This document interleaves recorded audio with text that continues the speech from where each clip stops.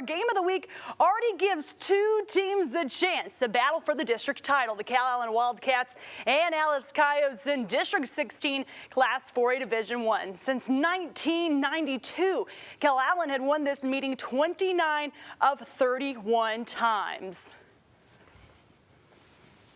Our own Ron Hammy is at Alice Memorial Stadium. Let's meet, more than likely, if they keep winning, our district champions.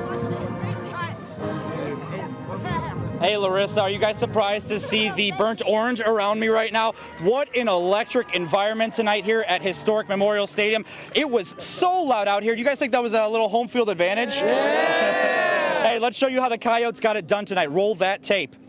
Winner of this game allows them to control their destiny to win the district. In a game, every mistake matters. Calallen was plagued with penalties. First play of the game, Wildcats' Jude Hernandez thinks he's got a hole, but he takes a pop. Ball's loose, Coyotes snag it thanks to Damian Alviar.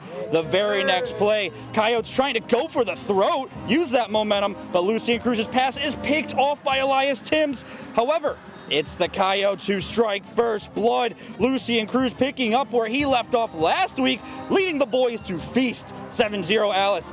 Final minute of the half.